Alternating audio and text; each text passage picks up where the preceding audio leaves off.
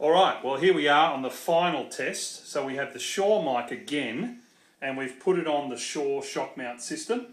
So we're going to put the book down again as we did before.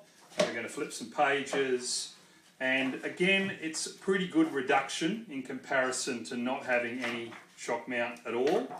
But obviously there is a larger arrangement here needed in order, a rubberised system in order to remove that.